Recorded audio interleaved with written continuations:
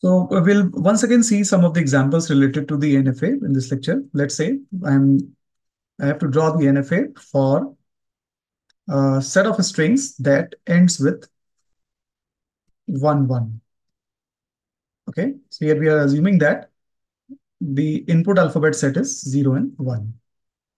Now, the strings that will be the part of this language that will be 1, 1 only, or it may be 0, 1, 1, or it may be 1, 1, 1, because this is also ending with 1. It may be 0, 0, 1, 1, or it may be 0, 1, 1, because all these strings are ending with 1, 1. So this will be the infinite language. So the smallest string is only 1, 1. So let's draw the automata for that first. So with symbol 1, you are moving to state number B. With symbol 1, you are moving to state number C, and C is the final state. So this string is ending with ending with 1, 1. But at the beginning, if you get a 0 or the 1, you should remain at the start state itself. So you're concerned about the last two symbols. So last two symbols should be 1, 1. So this will work for this the language L.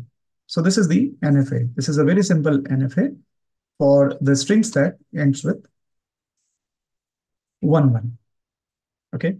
Now let's say I have to draw the NFA for the input alphabet set, let's say AB star, and second last symbol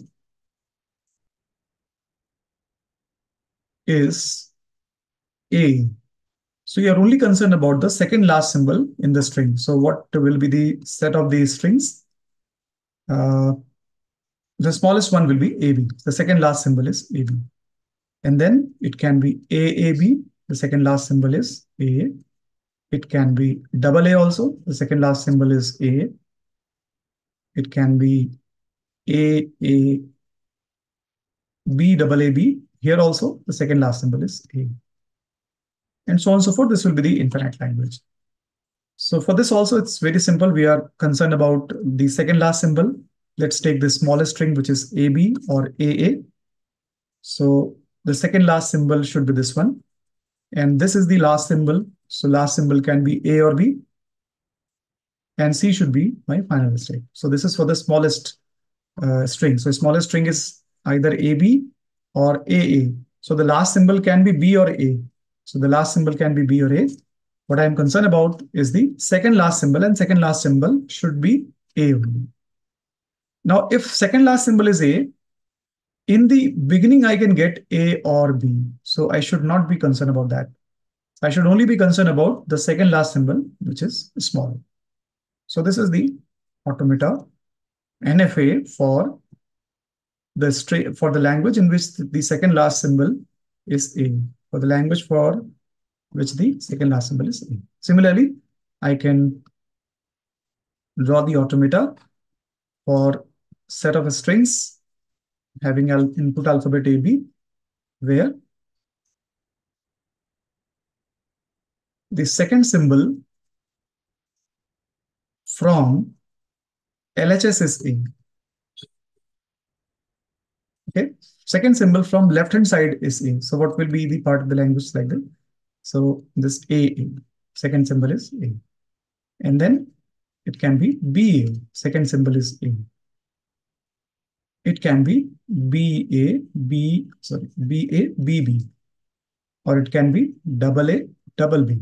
So I'm only concerned about the second symbol from left hand side. So if I'm concerned about the second symbol from left hand side, it means first symbol can be anything. It can be A or B. But the second symbol should be A only. And after getting A, you may get A or B. You should not be concerned about that. So this is the simple NFA for the language L3, wherein we are saying that the second symbol from left-hand side is A. So you should be concerned about the second symbol only.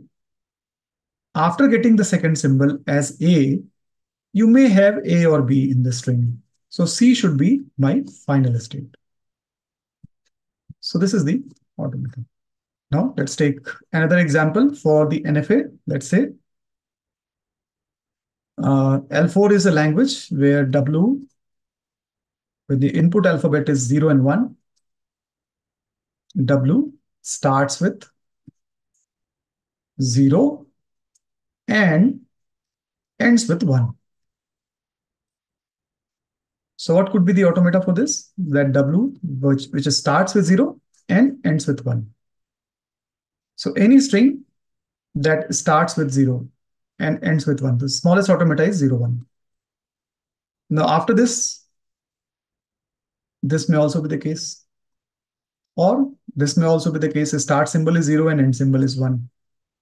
And then it can be 0, 1, 1, 1. So start symbol is 0 and end symbol is 1. So it is sure that the end symbol has to be 1. Okay, so this will be also be the infinite language. So let's do it. It will be a bit difficult. Let's think about this. The smallest automata that should be accepted is 0 and 1. Okay, 0 and 1. And this C state should be my final state. Now let's say this language has started with the 0 and ended with 1.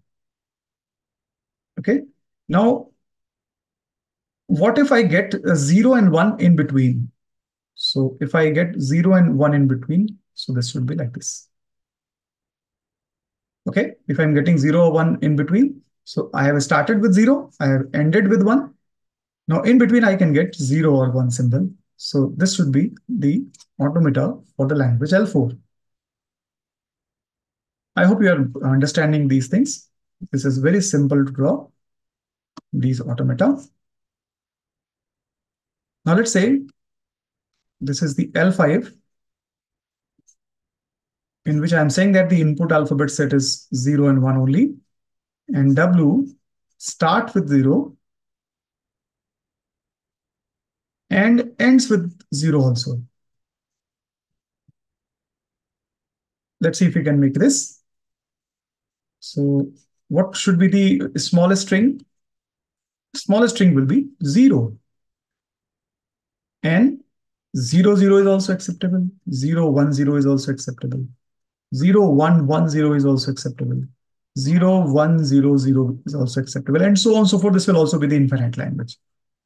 So the smallest string that should be accepted is 0. Why I'm saying that the 0 is the part of this language? Because if I take only symbol 0, this starts with 0 and it ends with 0 also. That's why this 0 should be acceptable. Right? Okay. Now, what if I get a 1 after B? So I should move to one of the state which will be non-final state. And after this, if I get 0, I should come here. So any string that starts with 0 and ends with 0, I think this should be covered in this. If not, well, let's verify. So the 0 is acceptable here. Yes, there is one mistake, very small mistake that should be covered here. We should have the loop of the 0 here. Fine. So what if I get to 0, 0? So I start with A. With 0, I move to B. With another 0, I remain at B, which is the final state. What if I get 0, 1, 0? So from A, with 0 symbol, I move to B state. And then with the symbol 1, I go to C state. And then with symbol 0, I come back to B state. So B is the final state. You can take another example also. Let's say 0, 1, 0, 0. This should also be accepted. So you start your transition with state number 1. So state number A. With 0, you move to B. With 1, you move to C. With 0, you move to B. And with another 0, you will remain at B, which is the final state. So this way we can see that this automata is accepting all the strings that start with 0 and ends with 0 also. So I hope this makes sense, and we are now confident that we can make any of the non-deterministic finite automata. In the next lecture, we will learn how to convert the given non-deterministic finite automata to the finite automata, DFA. Thanks for watching.